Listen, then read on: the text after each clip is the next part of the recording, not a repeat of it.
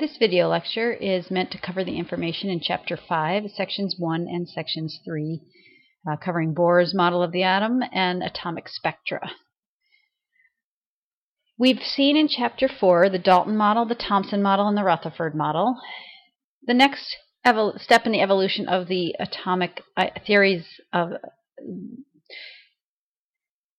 the next step in the evolution of the idea of the atom, that's what I meant to say, is Bohr's model of the atom. In the Rutherford model, we have this positively charged massive nucleus surrounded by electrons just sort of whizzing about randomly. But Bohr says they're not really random, that the electrons are traveling in these very specific concentric circular paths, and that those electrons can either be on one of those paths, either at the lowest energy level available, or those electrons can move between those orbits, but they cannot exist in the space between the orbits. And he came up with this idea after seeing flame tests, which you may or may not have had the chance to do before you hear this lecture. But if you burn different metal salts in the Bunsen burner, or if you energize them with electricity, they give off different colors. These different colors are seen in very dramatic fashion when you see fireworks shows. Bohr questioned a couple things about atomic structure and about Rutherford's model of the atom. He knew that electrons were negative and that the nucleus was positive. So why didn't the negative electrons go crashing, spiraling inward towards that positive nucleus? What kept the electrons out in orbit? What kept the atoms from sort of crumbling and collapsing in on itself? Well, he proposed that electrons move around the planet, move around the nucleus like planets around the sun, and that if these are the electrons, the green dots, they'll travel in these circular paths like planets around the sun. In order for an electron to be in this orbit compared to the next orbit out, that would require a very specific amount of energy for an electron to travel between orbits. Let's say it took 100 joules of energy to go from this inner orbit to an outer orbit. If the electron was given only 50 joules of energy, that electron could not move halfway. It would have to stay in this orbit where it is. It would have to have at least 100 joules in order for it to go up to the next energy level. So very specific amounts of energy separate one electron level or orbit from one another.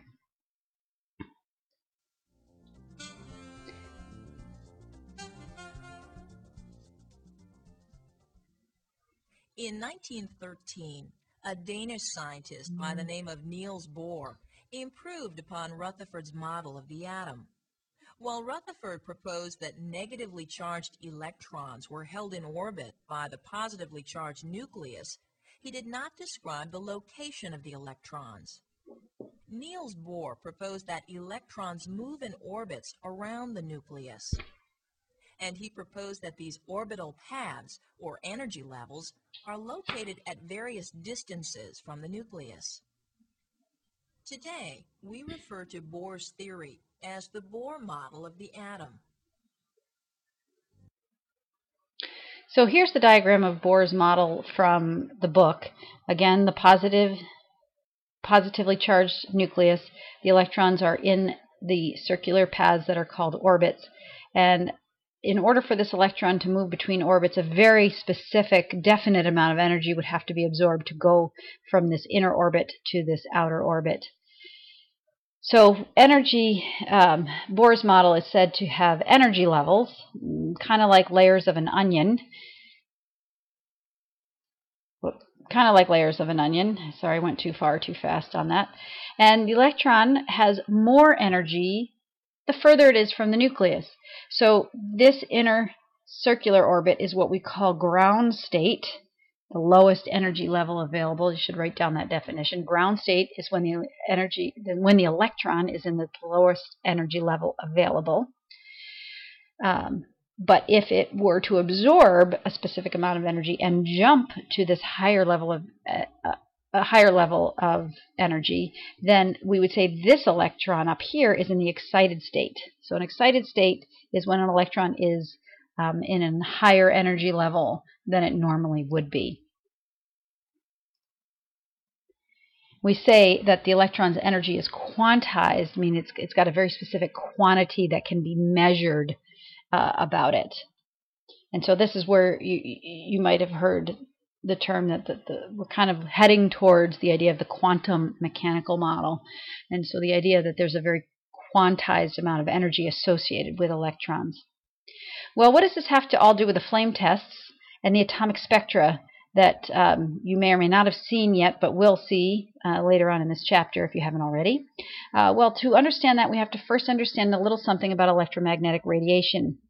Electromagnetic radiation is anything from radio waves to microwaves, infrared radiation, better known as heat, visible light, which can be separated out into the colors of the rainbow, ultraviolet, of course this is UV radiation that we are supposed to use sunblock to keep us from burning our skin, to X-rays, to gamma rays. So it might be evident that if you see this, you might have this intuitive understanding that this gamma ray end of this spectrum is the high energy end, and the radio and the microwaves is the low energy end of this spectrum. And so visible light sort of in the middle. If we were to separate out visible light into the component colors, and I know that your handout is not in color, so you should probably indicate that these are the Roy, well, I didn't quite put the yellow over the yellow, but the Roy G Biv, red, orange, yellow, green, blue, indigo, violet, follows that same pattern. So the red end of the spectrum is the low energy end, and the violet end is the high energy end.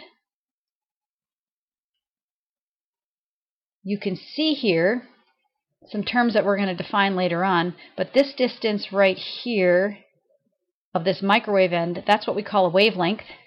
And if you look down at the right-hand end, the wavelength gets much shorter. So as we see energy increasing, the wavelength is decreasing. So shorter wavelengths means a higher energy. And so here that would be the same would be true for violet light. Violet light will have a shorter wavelength, which results in a higher energy. Red light will have a longer wavelength, which means it has a lower energy.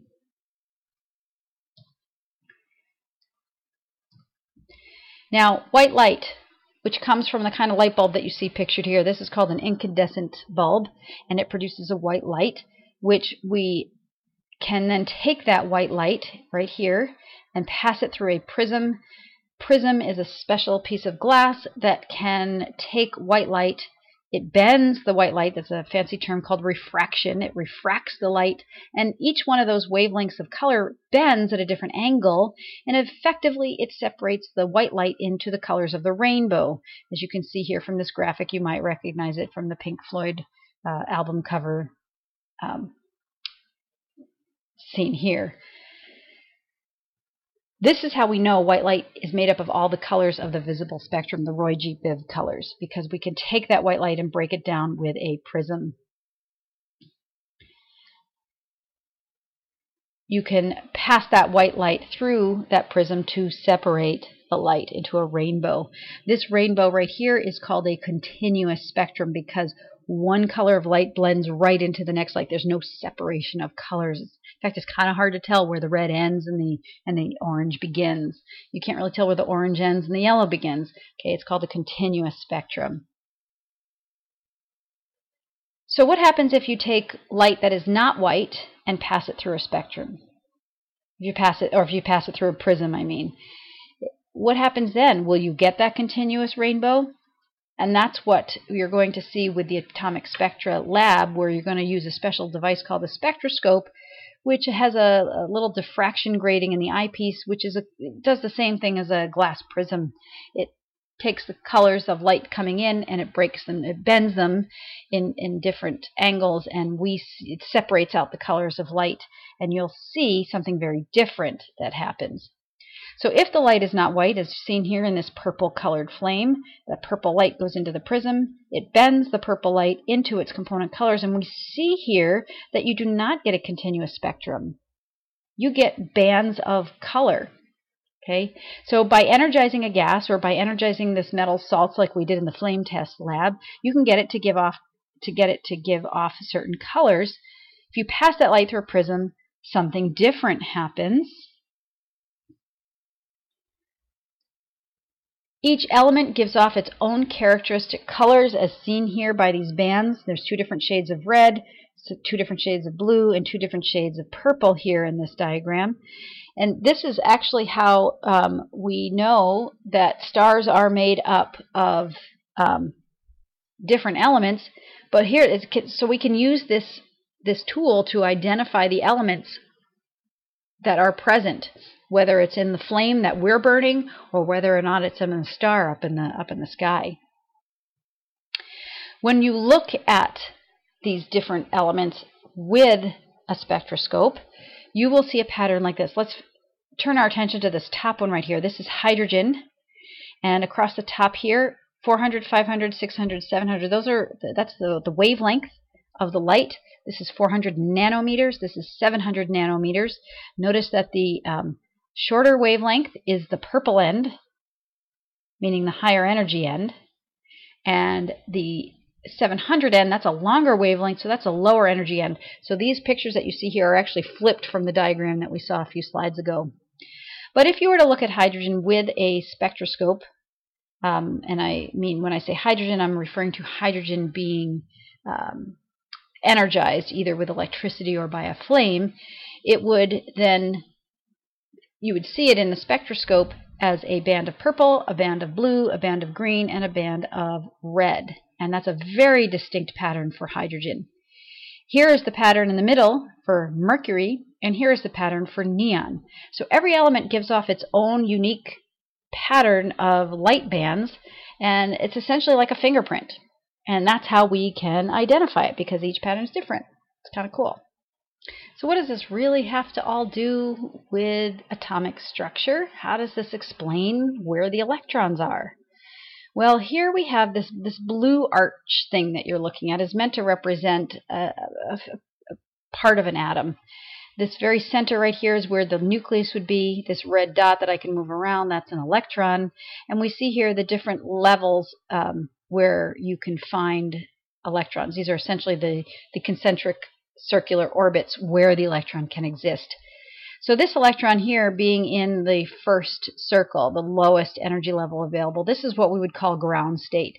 This electron is, and if I were to continue circling around here, this electron can only live on this orbital. It can't be in between or closer in. It will stay on this circular path as long as it's in ground state. But if we were to energize this electron, either with electricity or with a Bunsen burner, so here's my representation of excuse me, of energy being absorbed by the electron. If we then energize this electron, we could force this electron to jump up to this next energy level, or maybe even if it absorbed even more energy, it could jump up to this level, or heck, even up to here. Okay, so there's kind of a number of possibilities, but it would have to absorb enough energy. There would have to be enough energy given to the atom in order for it to do that. So this would be ground state, but any one of these orbits, well, let's not move the atom, let's move the electron.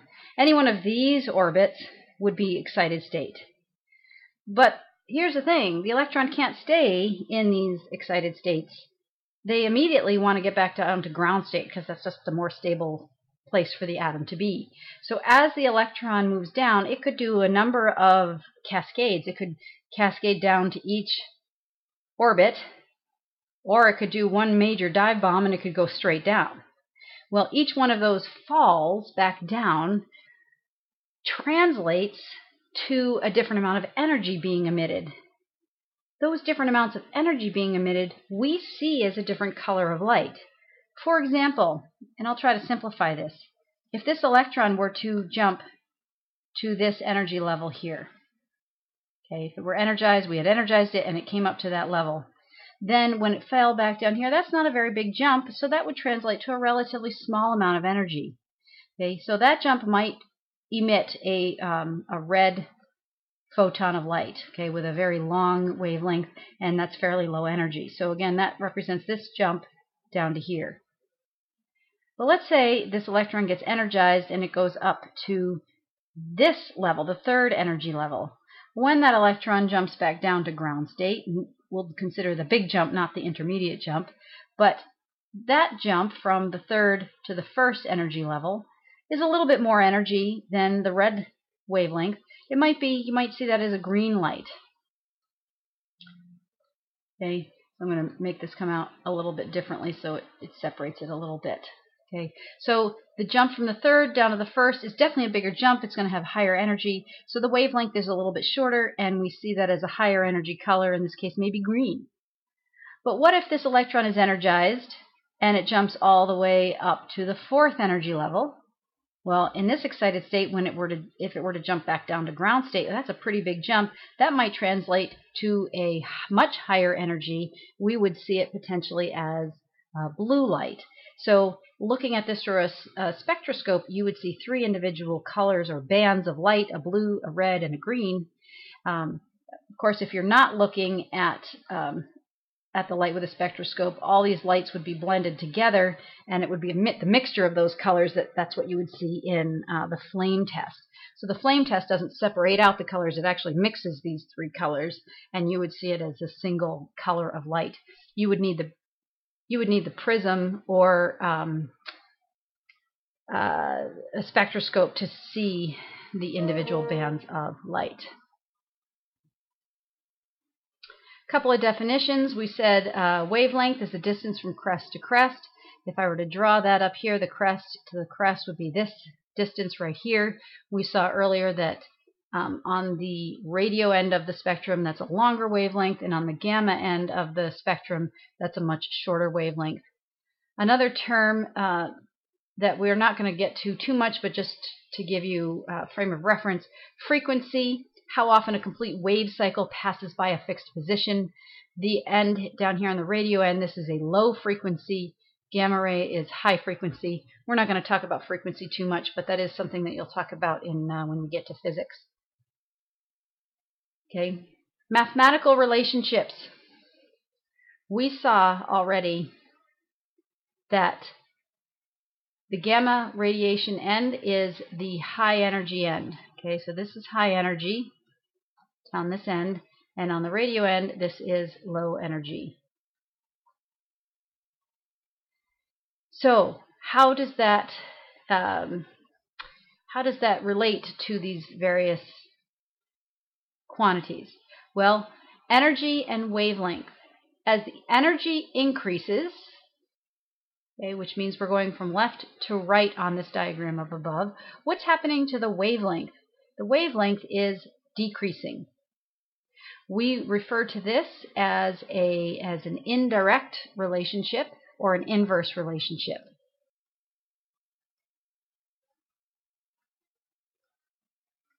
It's hard to write with your mouse, okay, but that's an inverse relationship. With an increase in energy, there is a decrease in wavelength. Or you could say it the other way around. With an increase in wavelength, there is a decrease in energy. We could talk about the wavelength and the frequency relationship. I'll mention it here briefly. With a decrease in wavelength, meaning you're going from left to right on this diagram, there is an increase in frequency. And if we were to consider energy and frequency, an increase in energy moving left to right on this diagram is also an increase in frequency. So just some other relationships, but this is the one that I really want you to focus on right here, is that as energy increases, the wavelength decreases. That's the one that I want you to be sure you know. We're going to use this equation to calculate the energy of a photon of light. What's a photon of light? Well, do you remember in that diagram where I showed you the different colors of light waves coming off? That's what we consider to be a photon. A photon is a packet of energy that's emitted when an electron falls from a high energy level to a low energy level. So describing the energy of that photon of light is done mathematically with this equation. E equals hc over lambda. E is the amount of energy of the photon, and the unit is joules. H is a constant called Planck's constant, and it is a number that will always be the same. That's why they call it a constant. And that value is 6.63 times 10 to the negative 34 joules times seconds. C is the speed of light at 3.00 times 10 to the 8th meters per second. Also a constant. And lambda is the wavelength of light measured in meters. It must be in meters to cancel out with the meters in the speed of light. So let's try a few problems here. Red light given off in fireworks comes from salts such as strontium nitrate and strontium carbonate. Calculate the energy of a photon of this light whose wavelength is 650 nanometers. All right, so we're given the wavelength, but it's in nanometers. So your first job is to convert nanometers into meters. You're going to use that technique that we learned earlier this year where you're converting metric units. To do that, you'll set up a fraction bar. You'll put nanometers in the denominator so that it'll cancel with the nanometers unit in your 650 nanometers measurement. Unit of meters will go on the top of this fraction. Since 1 meter is bigger than 1 nanometer, we'll put the 1 next to the meter, and then we'll know that 1 meter contains 1 billion nanometers. Nanometers will cancel out, and your math in your calculator is 650 divided by 1 billion, and you get 6.50 times 10 to the negative 7 meters. Now we can use that in our equation, E equals hc over lambda. It's essentially a plug-in. We now have 3 numbers to plug in. We know h, we know c, and now we know lambda. H is the given constant, 6.63 times 10 to the negative 34 joules times seconds. We're going to multiply that by the speed of light, 3.00 times 10 to the 8th meters per second. We're going to divide that all by our wavelength of 6.50 times 10 to the negative 7th meters. And if we take a close look at all the units that cancel, seconds will cancel with seconds, meters will cancel with meters, leaving us with joules, which is our unit that we wanted. Now, in your calculator, please make sure you include these parentheses so that we maintain the proper order of operations. My suggestion would be to multiply these two numbers while they're in parentheses, but then hit the equal sign before you hit the division sign, and then divide by the 6.50 times 10 to the negative 7th of a meter. If you don't do all that, it tends to be that your calculator messes up order of operations and you end up with a wrong answer. And I, of course, just want you to always be successful in calculating the correct answer. If you've done your math correctly, you should end up with the value 3.06 times 10 to the negative 19th joules. All right, once you're done feeling confident about this, let's try another problem. The blue color in fireworks is often achieved by heating copper 1 chloride to about 1200 degrees Celsius. Then the compound emits blue light having a wavelength of 450 nanometers. How much energy is emitted per photon? All right, I'm not going to step you through this problem, but the strategy. First, take that wavelength of 450 nanometers, convert it to meters. Once you've properly converted it to meters, you'll plug it into the equation E equals hc over lambda, where the meters wavelength will go in the denominator where the lambda is. Take a moment to calculate that answer now. When you're done, come back, unpause the video, and check your answer here, which is under this magical oval of blue. Go ahead, pause that video. Don't just wait for that answer. Okay, good. You paused the video. Now, let's go ahead and take a look at the answer here. Hopefully you got the same answer, 4.42 times 10 to the negative 19th joules. Next problem. Microwave radiation has a wavelength on the order of 1.0 centimeters. Calculate the energy of a single photon of this radiation. Same strategy, except now the only curveball here is I've given you the wavelength in centimeters, not nanometers. You still have to convert that wavelength of centimeters into meters before you can plug it into the energy equation. Take a moment to pause this video, try your work. When you have an answer, come back, check your answer. Got an answer? All right, here is the answer. Let's compare. 1.989 times 10 to the negative 23 joules. I realize my answer here it has more significant figures than it should, but I just wanted to make sure that we were at least on the same wavelength. Got a joke for you on this one. Hopefully we're on the same wavelength, on the same page, getting the same answers from our calculators. Right? We're going to be doing some more work with this in class, but this is just to get us started and with the Bohr model of the atom and figuring out what all this atomic spectra data is telling us about the structure of the atom. This concludes this video lecture.